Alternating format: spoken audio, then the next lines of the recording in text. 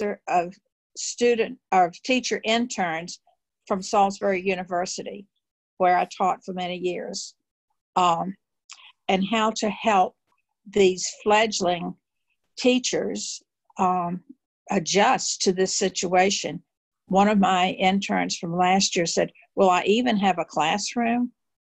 And I could only say, "I don't know." So I'm very interested in how we're going to work this out and help these teachers get up to speed. And I know the in-service teachers are very concerned about what's going to happen to them. I've heard several of them mention, "I can't teach with a mask."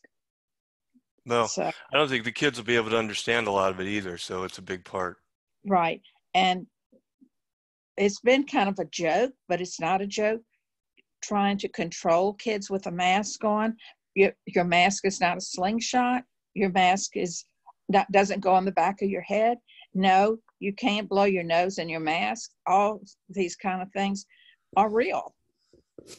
Yeah, well, like I said, please join the conversation as we go forward. And I've spent many a day on Ocean City's beaches down close to you guys, so Right. I miss that quite a bit. Right. Thank you. Okay, thank you. Natalie. Good morning. I'm from Indiana. I teach at Muncie Community Schools, and we're also connected with Ball State University now. I know that sounds silly, but it's true.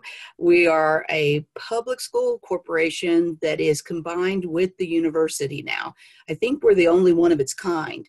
I'm here today because we just had a group meetup with our superintendent, and it was a very enlightening, we called it a coffee chat yesterday with all the corporation that wanted to join. And I just really, a lot of things were spelled out as to how we were going to open August 11th. And yet I'm more worried about the counseling aspect. And I'm an art educator.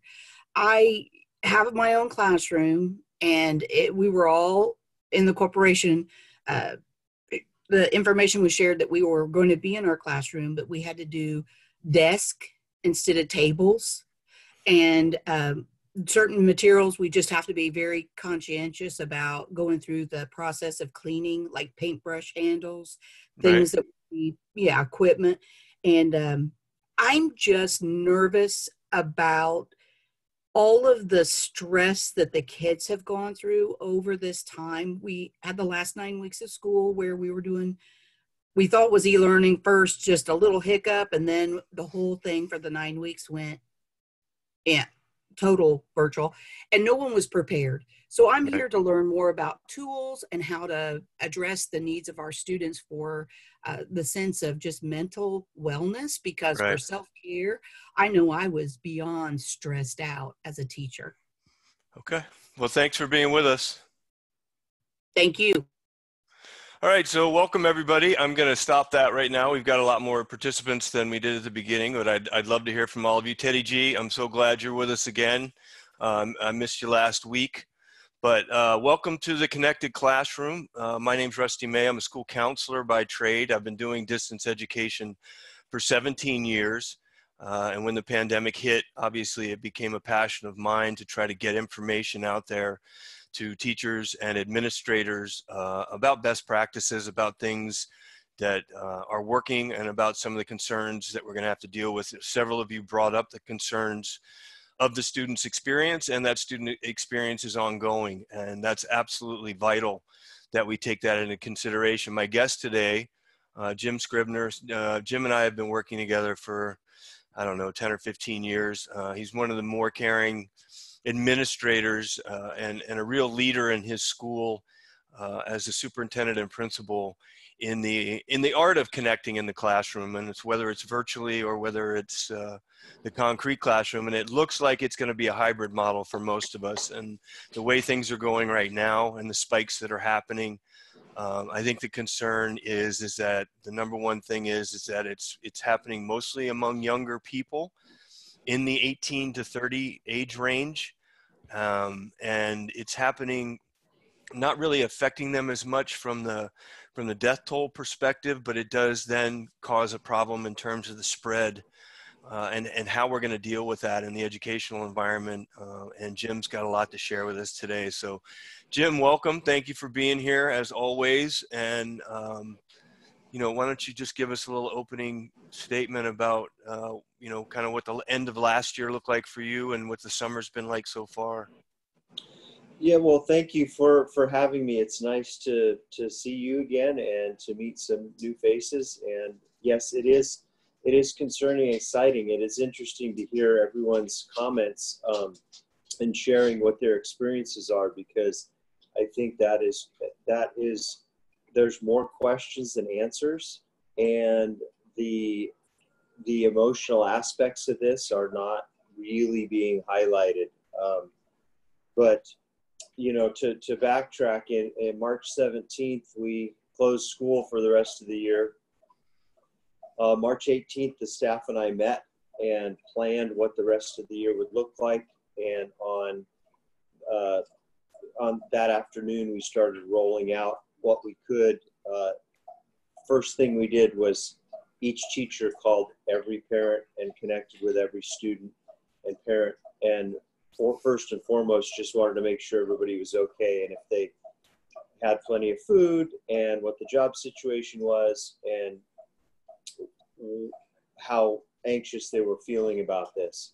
And then we started rolling out the distance learning, and it was a combination of online instruction and in-person meal pickup, in-person packet pickup. But first and foremost, we made sure that we maintained connections with all the families. And we're lucky it's a smaller rural area. And so in some cases we just drove up to the house and knocked on the door. So everybody commenting this morning, talking about relationships and being worried about connecting with kids and stuff, I think that in my mind, that's the first and foremost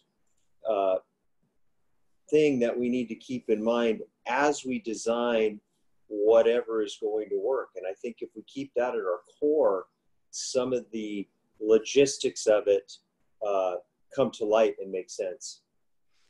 Well, that's the really important thing, and I think that most people here today to talk about is, you know, what is the priority going to be in the fall, and the priority, if the priority is trying to get back to some educational normal and being able to you know, really kind of see this as just a bump in the road, or is the priority going to be trying to really deal with the social emotional aspects of this? And you talked about this last time you were on the show, that so many of your families have been really affected by this, and they're deeply concerned about the priorities going forward. And I know you had a meeting recently where you were talking about what it might look like in the fall. What is your sense of what the priority is going to be? Are they going to expect principals and superintendents to just get back to normal?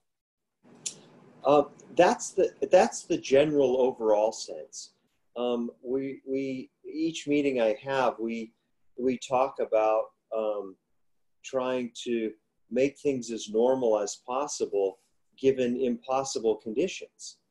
And so that's where as we start to think about this, I think it's really important that we focus on that what is the purpose? What's the point? I don't think the point, it can't be math and science. It has to be the whole child, and I'm an elementary guy. But we've got to, staffs, teachers, administrators have to decide what the core need is of your school community. And then with that in mind, work out the details of how you're going to deliver that. But that has to be first in your mind. And that is just not something that's being talked about widely, at least in California.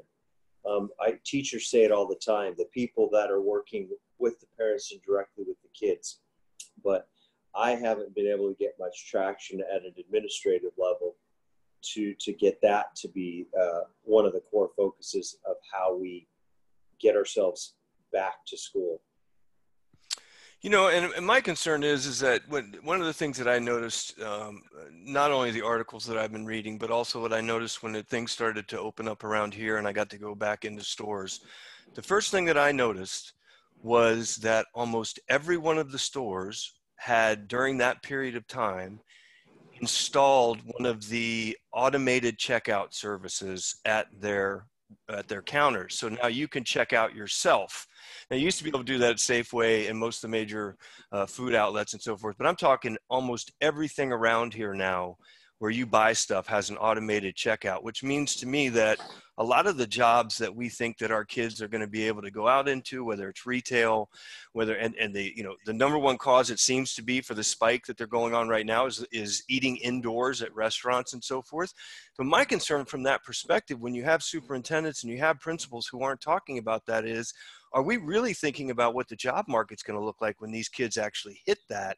Not to mention the economic devastation that we're dealing with, but it sounds to me like they're really not even thinking about that. They're just trying to get back to testing, get back to doing those kinds of things. Well, there is some of that, and I think, I don't want to get off topic, but I don't think the adults that are making these decisions are acknowledging their own feelings and apprehension about this. I mean, we're doing things we've never done before, and you know, to me the myth of leadership is that you're always supposed to have the answers, and so rather than us coming together as a group and really just sitting around a table and talking about and coming up with some solutions, you know, we're trying to implement this top-down hierarchy. And I'm looking at some of the things going on in the chat, and what Jane commented on, and reading aloud to the kids and doing some of those basic things that connect us together as people. I was talking to a teacher in Chico Unified yesterday. We were talking about what school would look like as she's first grade, and we talked about reading aloud. We talked about talking. We talked about letting the kids talk, writing, drawing pictures, all of those things that many of those we can do digitally and on Zoom, but any activity as a practical matter, any activity that's going to connect us up and help us get to know each other and continue those relationships is going to be a good activity.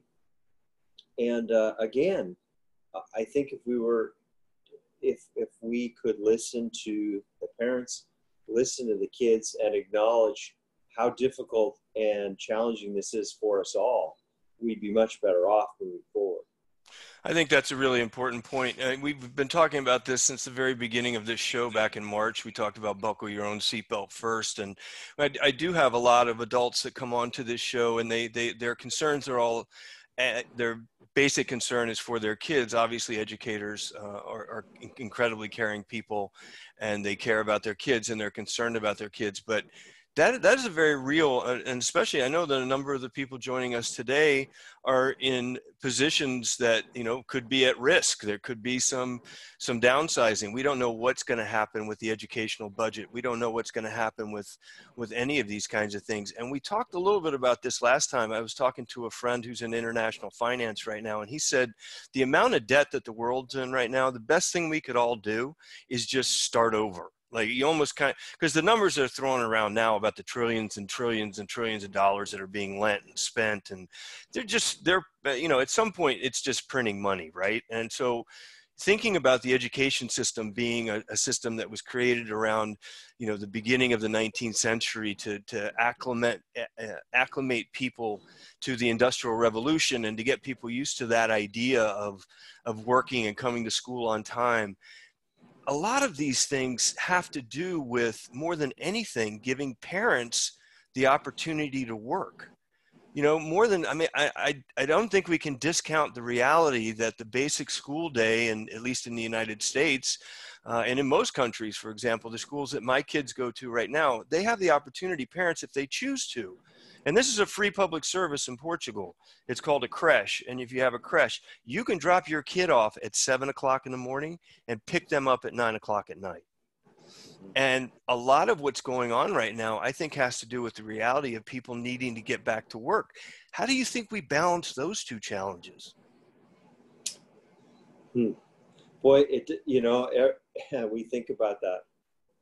I think about that daily, and that there is a real need. But I balance those challenges going back to what we were talking about.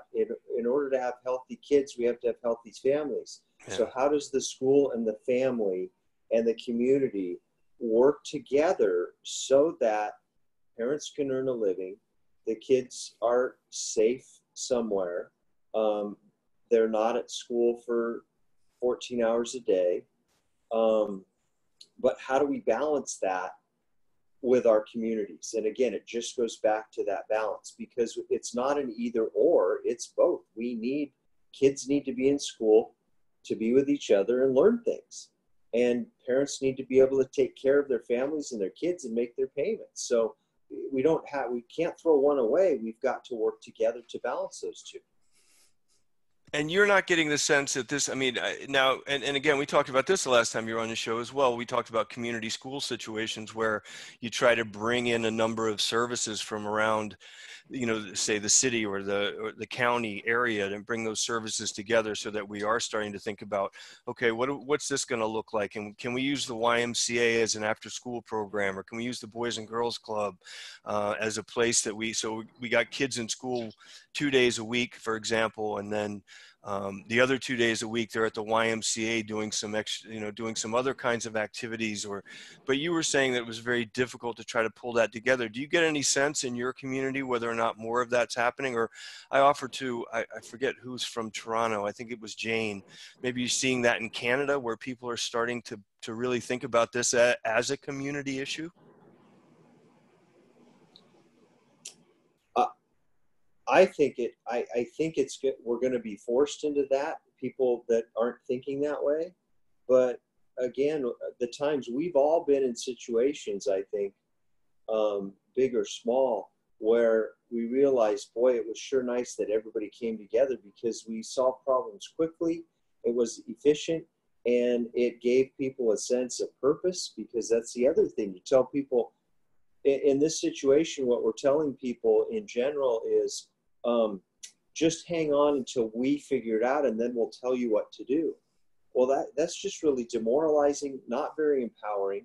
It leaves people frustrated and anxious, like many of our guests today.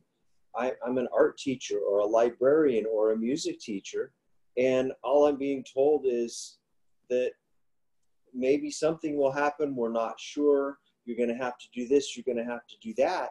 And it's leaving people, as I'm seeing in the chat, feeling hopeless.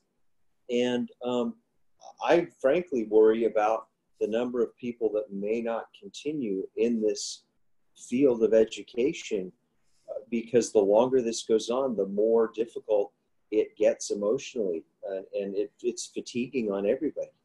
Yeah, I think that's the biggest challenge that we have. And my focus between now and August is really to try to reach out to the teachers that I work with, but also on this show as well, to try to provide some sense of encouragement in that regard, because I do think that like many of our guests were telling us, it's overwhelming to them. And Natalie, I agree, single parent families have changed that, but also the double parent families who are both working. You have a lot of full-time, especially in places like California, Florida, New York, and some of the other places, Chicago, places that are expensive. You have to have two incomes in order to make it work.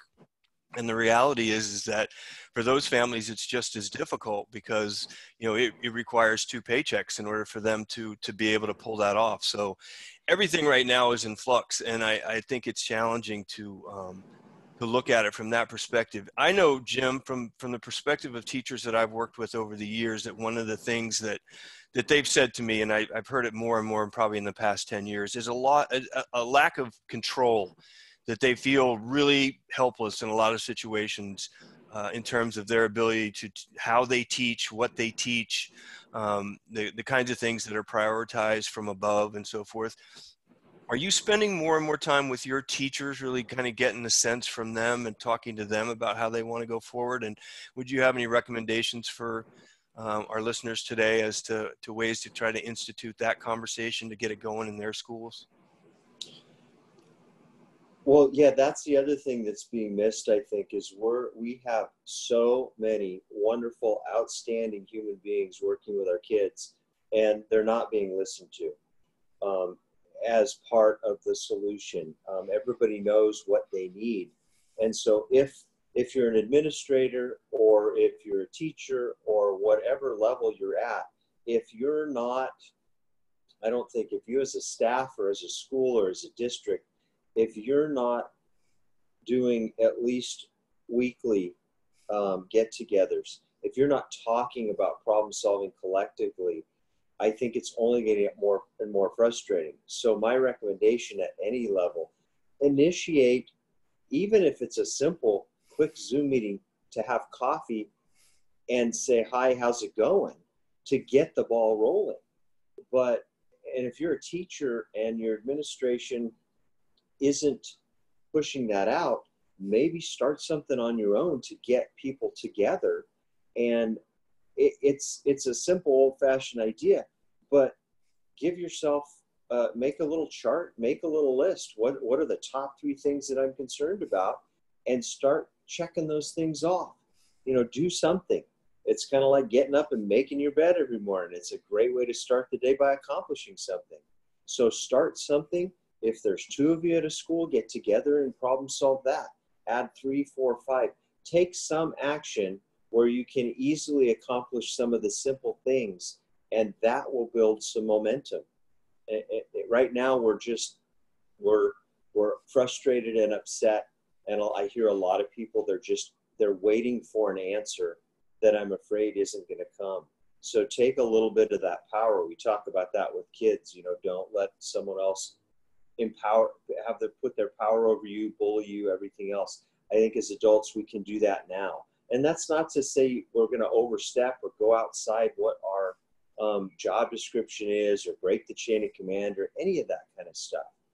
Take what you know you can do and take a little bit of control of that, and it'll be amazing how that changes your mindset about this moving forward. Yeah, and I wonder about that. I know, I think it was Marcia Sue was saying something about that top-down kind of situation that we're in right now. But everything that I'm reading, and I think that what you told me last time, is that there have been, long lists of do's and don'ts and things that can and can't happen and so forth. But aren't most of the state type people and the national type people saying, here's kind of what we recommend, but we're going to let you guys all make your own decisions? It sort of sounds to me like nobody really wants to take the lead on, and I think this is what you're saying, is that nobody, I can remember this as clear as day. It was in the flood in Louisiana, remember the New Orleans one, the huge flood? And there was a mother staying she was in waist deep water holding her child, and they asked her why she was there, and she said, I'm waiting for someone to come get me. And it was sort of like a realization that all of us are sitting, you watch so many movies and you think, okay, a pandemic breakout, where are all the people in the white suits and the tents and the helicopters and all this stuff that comes in? And I really do think that at some level we're still just kind of waiting for someone to explain it all. And I think your idea of starting small Facebook groups, I like the morning brew somebody mentioned. This is a great chat you guys have going on. I'll have a copy of this as well. If you want to email me, I'll put my email in there. I'll send you the copy of this. I'll have it at the end of the meeting, because this is a great chat so far. But what are some other things that you guys are thinking about as you get started? What are your teachers saying to you, Jim, about how you guys are going to jump off? Well, as been mentioned, and yeah, I think the chat is going great. This is kind of just an example of what a person can do and what should be happening. I mean, the teachers, they're waiting for. I saw someone posted that the state just issued a 50-page document, and that's kind of the expectation. I started a document a couple of weeks ago. I'm up to 30 pages and it's not done. I can't pass that out to anybody. No. It provides no information. It provides no comfort. I mean, it's a nice checklist for me because it keeps, things in front of my mind to solve, but nobody needs that. We need this chat going on here.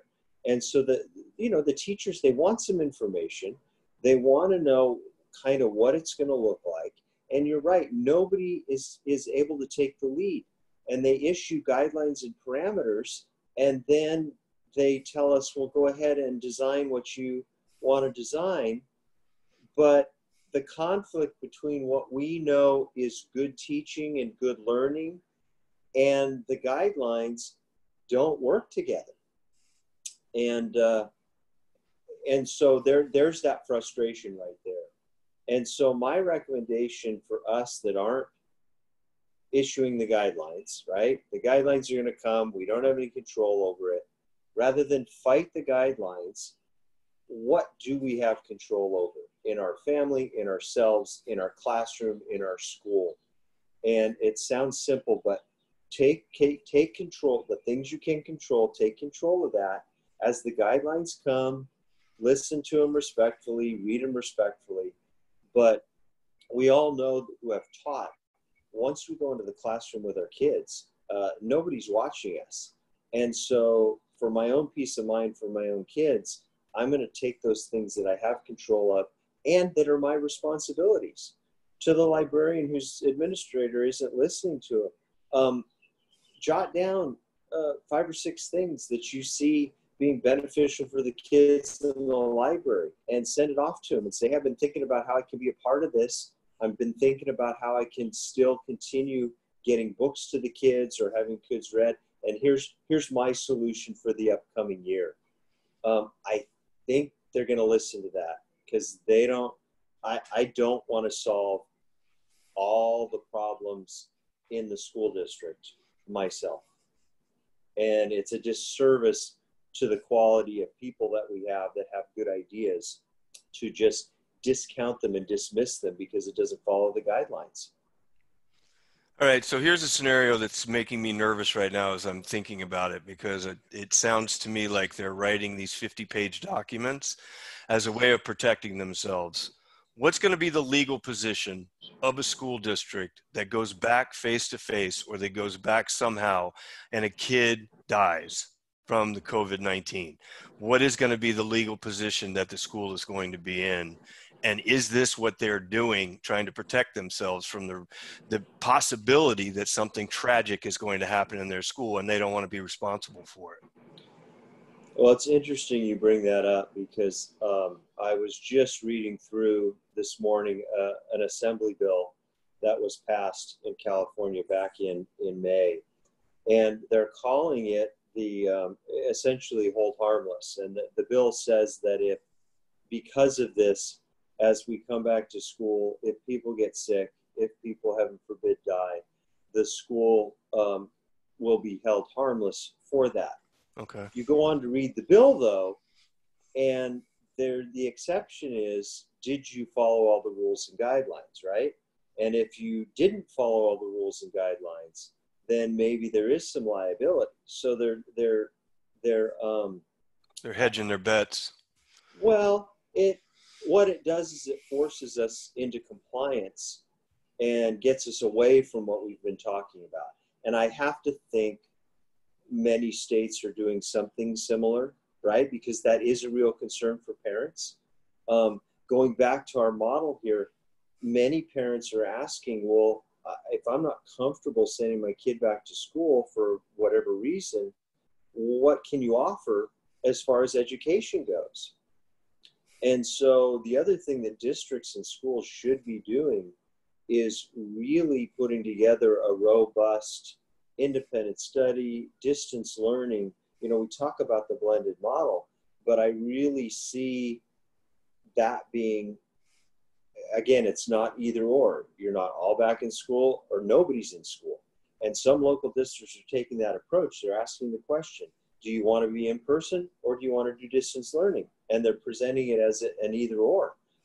Again, we've got an opportunity here to do some really neat things. And I think if you're thinking about your job in your district, how can you manage? One of your questions is, can you manage 10 kids in your class distance learning and the other 15 showing up every day? And is it possible to have those two things?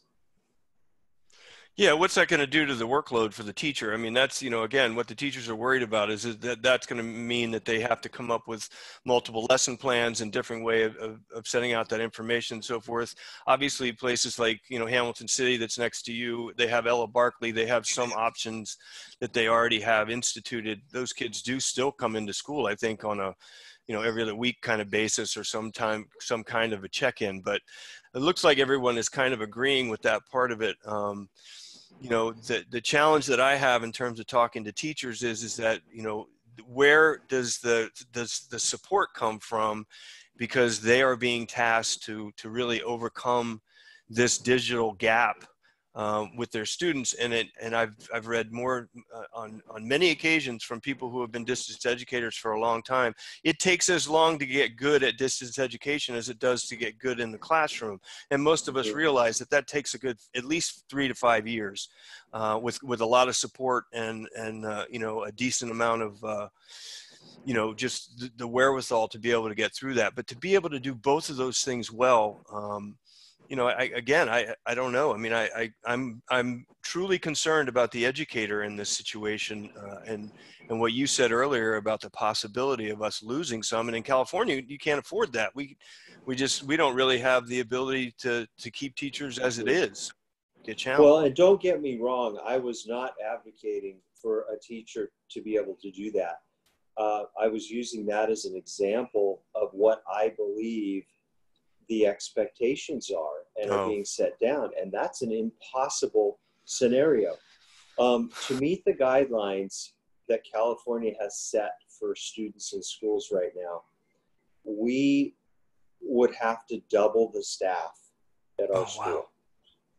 Wow. There's people looking for jobs. Yeah, exactly. So everybody else is in similar situations. I mean, you talk about distancing, we talk about scheduling, and when you get down to the logistics of this, there are many things that just aren't feasibly, it's just not possible to do. And then on top of that, you add to the social emotional piece that's a lot of people are talking about, and many teachers have really good hearts and care about their kids, but most of us, at least in California, aren't trained in helping kids through mental health issues and things. And that's going back to what you said earlier about connecting up with community services and things. I mean, it just all comes back to the school community, the community in general, cities, towns coming together in some way and identifying the services that they have and identifying the services that they need. And again, starting to problem solve the things that are within our control, but doing that as a bigger community. It's not fair to just put this back on the parents and say, sorry, you can't come to school, more distance learning and good luck with getting a job and keeping a job. It's just not the right thing to do from a human standpoint. I want to turn this around for a second and talk about some of the positives that I've been hearing, because obviously there's a lot of challenges. But have you had the experience, because I've heard from a lot of educators, Teddy G was one of them that was telling me this earlier. Teddy, you can chime in if you'd like to. I'd love to hear from you, or any of you that have questions or comments. Please join our conversation. Raise your hand. We'll let you right in. But the idea that there are, and it may not be a huge percentage, but like with any situation, it's a good size. I'd say probably, on average, 20 to 30% of the kids who are actually thriving in this new environment because they're self-motivated learners. They'd rather do it online. They're not outgoing. They might be more introverted. They're not as interested. And I've had a lot of people tell me, a lot of teachers have told me, a lot of the kids that struggled the most in my classroom are really doing well online. Have you had any experience in that regard? No, we're finding that to be true in Glenn County. That's exactly right. Just firsthand, exactly what you said is true. And I have to admit, if it's true in Glenn County, and you're seeing that and other people are saying that, what a great opportunity for us to rethink about learning and remember what learning is and what education is. And it's not just me standing in front of the classroom dispensing knowledge. That's an old model that we know isn't true anymore. And now we have some evidence from this. So that's a huge positive awakening for us that we shouldn't miss out on. We can't ignore that fact that many kids are thriving. And that's the other thing too, the social emotional part of it, because a lot of us are concerned about the social emotional part, and I agree because I'm a counselor and that's where I cut my teeth. But there are a lot of kids who are simply fed up with the he likes me, she doesn't like me, the girl groups or the boy groups or whatever, the popular kids versus the and it was all the way back, when any of us were in high school can remember that there were just kids who were like, these are the kids that take the bridge program like in 10th grade and start going to community college because they're fed up with the homecoming dance and they're fed up with all that kind of stuff. And there's a good sized proportion of kids who, for them, this is not necessarily a negative thing. And I think it's important that we remember some of the positives. And, those are some kids that maybe, if you think about doubling our workload and offering, school online, it may be a situation where you don't have to work as hard if you're really getting connected with these kids and giving them work that they can be proactive on and that they can feel good at. Like you said, making your bed in the morning, right? It's the Navy SEAL model, right? Do something positive first thing in the morning. You got these kids who get a positive kick out of doing their work and getting it finished. And instead of being in school for 8 hours, they get their work done in an hour and they're playing video games for the rest of the day. Win-win for them. Well, whatever. And one of my core values, and many of us, I think, is our job is to help kids grow, become who they are, find themselves. And if the online aspect is something that helps them grow into the person that they want to be, need to be, then why wouldn't we continue facilitating that? Why would we keep just pounding everybody into the same mold? I mean, if that's what you're in education for, then it only makes sense to celebrate and give those kids and all kids what they need, because that's the bottom line, right? We need to give kids what they need to thrive and be successful. We got a question from Sarah. Sarah, I'm coming as soon as I get my mouse to work. I'm on my way. Whoop, I lost you. Where'd you go? Oh, there she is. You went to the top of the screen. Hey, Sarah. Hi. I actually just had some positive. Go ahead. Comment. And so the teachers that I'm working with, I've been hearing a lot about the kids excelling too, but what they've also liked is being able to see the learning environments. So they're able to suggest to them, is there another space you can go? They're getting to learn whether or not they're holding a sibling or, another parent is yelling in the background. So they're getting to really help them strategize about what that environment looks like. And then on some calls we've been having here in Rhode Island, one of the blended specialists had done a survey for the special educators. And even though they're seeing a disconnect with a lot, 50% of the kids are actually excelling. Okay. Getting more one-on-one time than that small group time. And so that's been an exciting thing too. Thank you very much for sharing. You're welcome. Yeah, what Sarah says is really important too, and I think about that because I've heard a lot of teachers, and this is another thing, what I love what Sarah said is that teachers were helping kids strategize how to deal with the reality of their life. Because a lot of times what people expect is you look into someone's house and you're like, oh my God, how can you live like that? How can you get any work done? How can you do, and it's like, that's not the point. The point, like Sarah said, is to help them strategize. Okay, is there another place you can go? Is there a different time of day in which you can work? Is there a thing, because we can't solve their problems. And that's really important. And honestly, these numbers don't surprise me. In the state of California, I don't know, Jim, you can correct me. Is it still around, do we still have around a 40%, 30 to 40% graduation that kids that don't graduate? Is it still that high?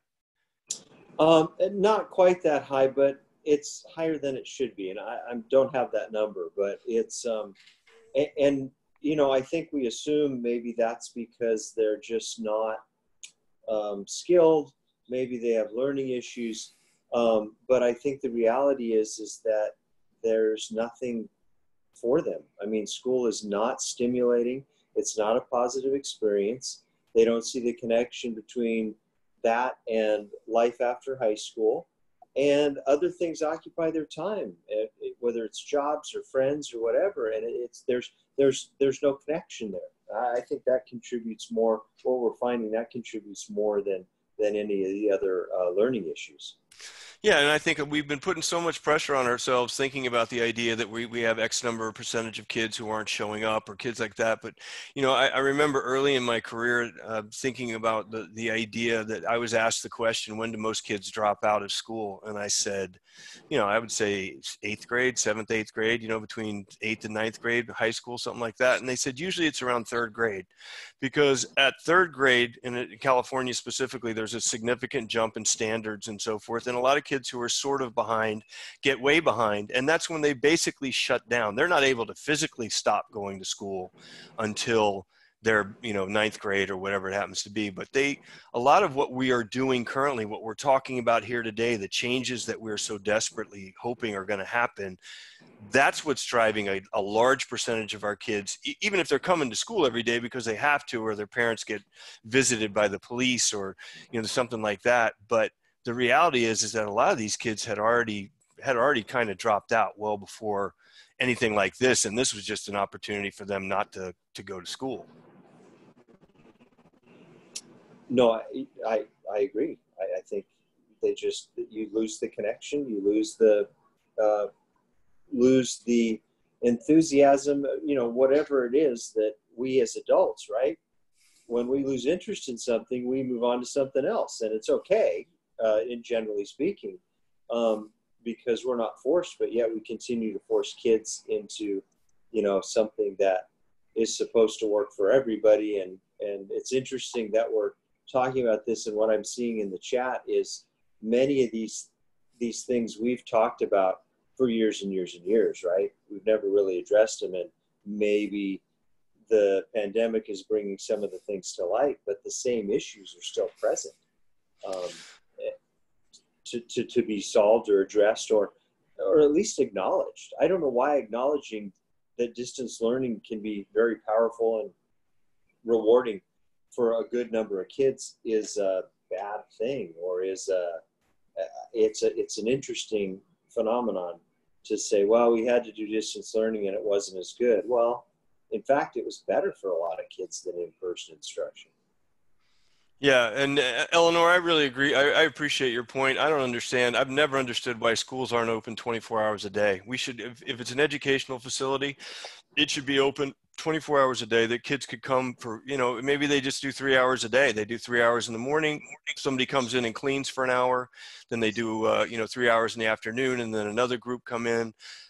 I think you're exactly right. Obviously, the problem that we have, and people have talked about that, is the staffing issues are going to be significant. I don't know where the money's going to come from, because, as we all know, where does money come from for education? It usually comes from the taxes and so forth that are collected within a given community, and that means the education budgets, even with the CARES Act, are going to be significantly challenged. And if not this year, in the years to come, absolutely for sure. And I think that's kind of the challenge for us. Jim, do you have any sense of online resources? Are you guys going to try to beef up some online stuff? Have you found anything that you think may be able to kind of facilitate? Because I do think that what's going to happen is you're going to find master teachers who are going to go out there and start creating curriculum online. And it's not going to be like Khan Academy as much as it's going to be more structured and so forth, but there's going to be master teachers. Have you seen anything like that? Do you get a sense that there's going to be some stuff you can offer to kids?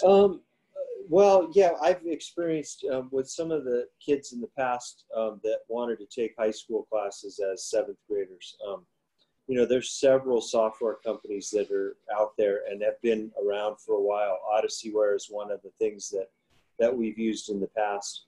Khan Academy is a great resource. And so I don't know how many new startups there are going to be, but there are certainly some really, really good companies out there doing some really good remote distance learning kind of stuff that we are going to make available.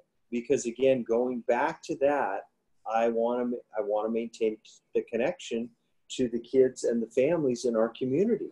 And I want to be able to celebrate the fact that they're learning things that they want to learn. And if that's online in a separate program with separate teachers in a place in South Dakota, then I'm fine with that. I want to be able to celebrate the kids. And so we are going to make those services available.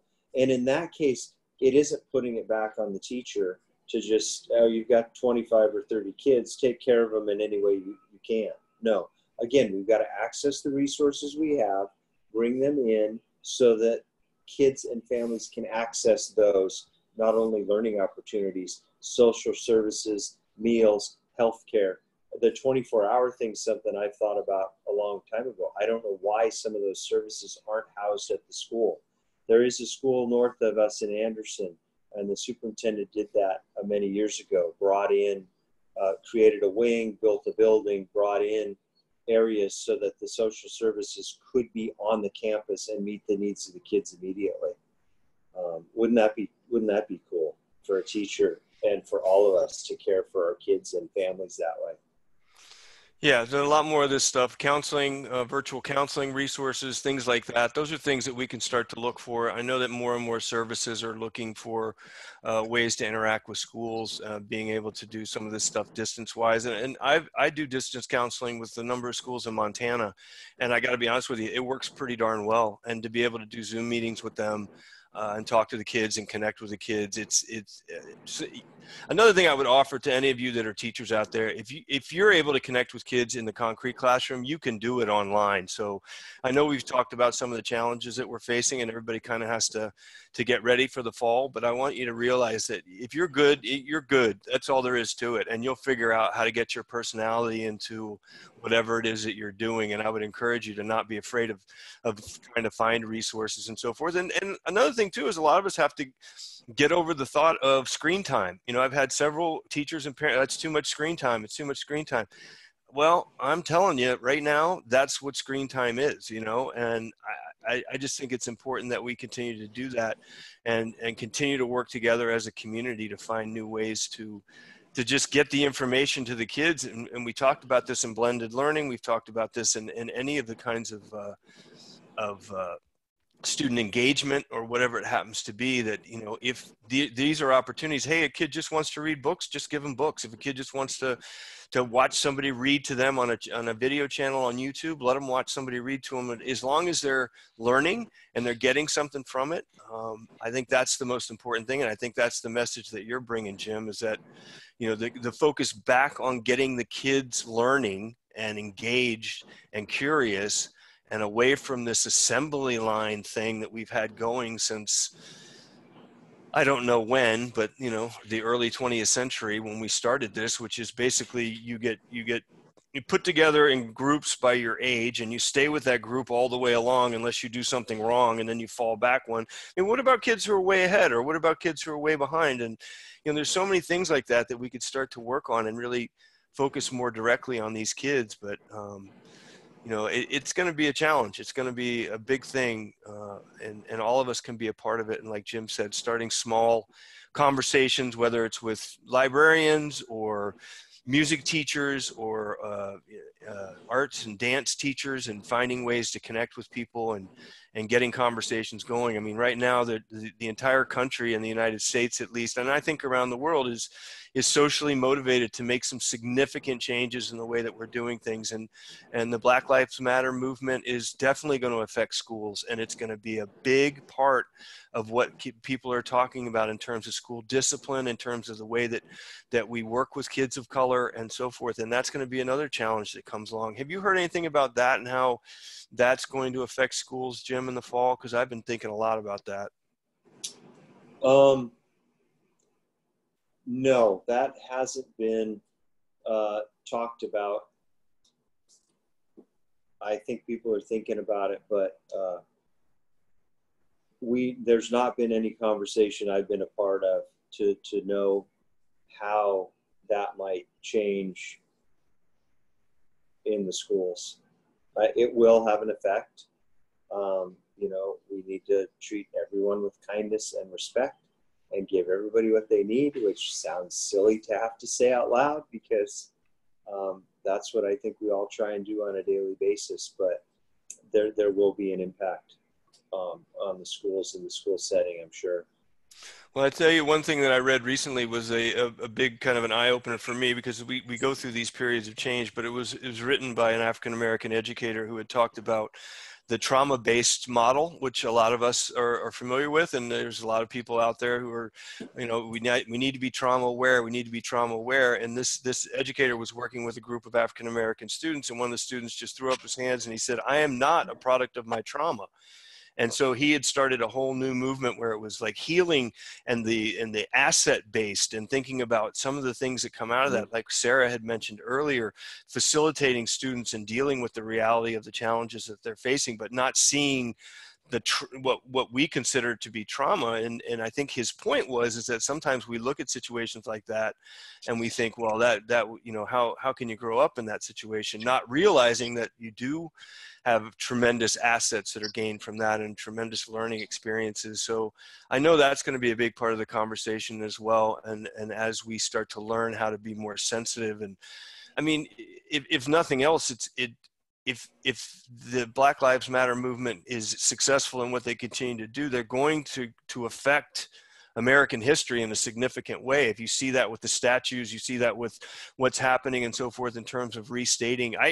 I personally am embarrassed at some point not realizing some of the people that were involved in some of the more you know, negative parts of our history and so forth. And you know, I think it just goes back to what we've been talking about from the very beginning. What a great opportunity for us to just restart and really think about what it means to be educated, to educate a child again, you know, and really think about that from that perspective. No, I agree. I'm thinking, you know, I've thought of this, been with you a couple of times, and I'm seeing all this fantastic, all these ideas and stuff. And I'm trying to think of what kind of outcome, I guess, do you have, or could this group, you know, have? Not that we need to create a bunch more work for ourselves, but we're having some great conversations, and it's going to help each of us within our districts. But when we talk about the title Learning Revolution, you know, is there momentum here? Is there something that this will build into? I sure hope so, because we've got too many positive things going on out of negative things. There's going to be some positive things grow out of this as long as we pay attention to it. And as long as we free up our minds from the old model and only thinking about education has to be sitting in your desk looking at the teacher. Yeah, we also have a forum. I'm going to send out the link to the forum for the Connected Classroom. That's a great idea. I just realized we had a forum. So we haven't even started any discussions yet, but I'm going to put this feed in the forum. That'll be the first post in the forum. And then I hope you guys will start going, and when you have more information or you have things that you want to drop off, we can start to connect with each other in the forum, and that's a great way to do it, Jim. I appreciate that thought. I hadn't thought about that at that point.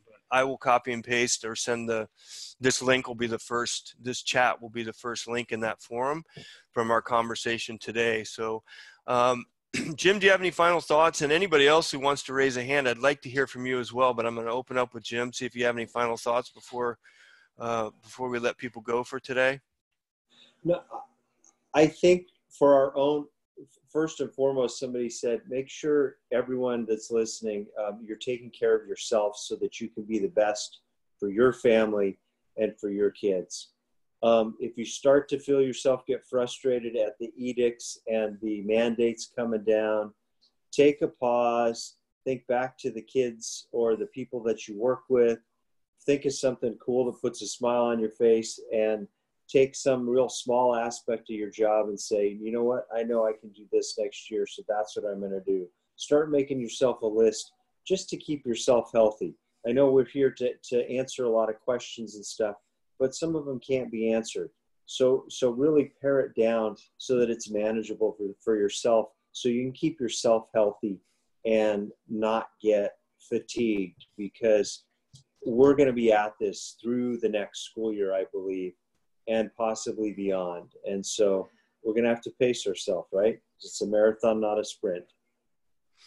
Yeah, and I would encourage you to be honest with yourself and with your students. And when you're nervous and when you're afraid, the best way to connect is kids have an amazing emotional barometer. And even if we think we're hiding it and so forth, you know, I noticed that with my kids. They're 4 and 3. Oh, Charlie just turned 5 and 3. They know when I'm upset, and they can feel it, and I know the other kids can as well. So I think right now, honesty and just being open with the kids and letting them know, hey, I don't have the answers, not making any promises, not doing anything like that. But as again, this is called a connected classroom for a reason. And I would encourage all of you to, like Jim said, connecting with your families. I know this is summertime and we're trying to take a break and so forth, but depending on what your caseload looks like or your student load looks like, how can you connect with people? Maybe it's just to send them a quick email, to connect with the kids that are going to come in your classroom next year, ask them how they're doing, let them know that you're there, put a video up somewhere that they can find it. Anything you can do right now to start connecting with them, and tell them you can't wait to see them. Tell them that you're going to be focusing on them. Tell them that they are more important than the content, and it's connection before content starting next year. And I really believe what Jim said earlier, and this is how I got my first job in education. Once teachers close the door, all bets are off, whatever the administration or anyone else said. And so if you've got good ideas about connecting with your kids, and there are people that are telling you that you're going to be doing testing, and I saw some of you said that testing was going to be less next year or whatever, but you know what your kids need. And whatever that is, focus on that and let the rest of it take care of itself. So Jim, thank you so much, man. I appreciate it. I hope you'll come on again before August you get too busy. We'll share some more, but thank you all for being here today. This is a great crowd. I can't believe you guys, in the midst of all this craziness, took the time out of your day to be here. You are 1%ers, every one of you, in the educational field. And I'll be here every Wednesday. We're going to keep doing this and keep trying to find ways to do to answer some questions, or to at least be here for you. So thank you, Sarah. Thank you, everyone. I look forward to seeing you next time on the Connected Classroom. And again, I will put this chat in the forum, so you can find it in the chat where the forum is. Have a great day. Thanks for all you do for the kids in your care. Thanks, Jim. Have a good day.